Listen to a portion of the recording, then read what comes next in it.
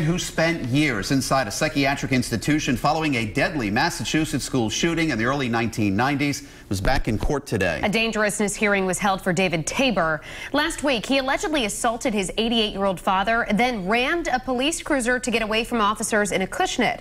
Eyewitness News reporter Steve Nielsen was at court for today's hearing and has more from our control room now. Steve? Well, after hearing testimony today from David Tabor's father and also officers who arrested him, the judge ruled that Tabor is dangerous and he will be held until his trial. 66-year-old Tabor is accused of assaulting his 88-year-old father, leaving him badly bruised.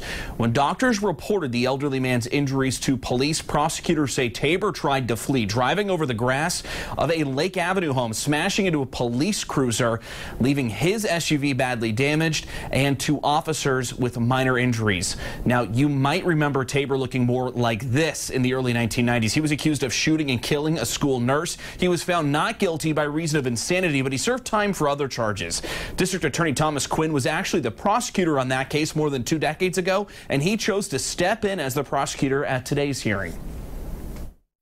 This is a case, one of the most serious cases in Bristol County history.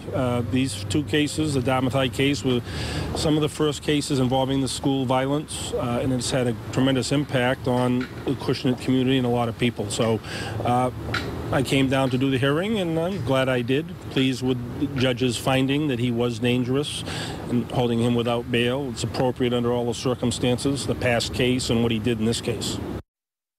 Again, Tabor is being held without bail until the trial, and Quinn said he may stay with this case and prosecute it himself at trial. I'm Steve Nielsen, Eyewitness News.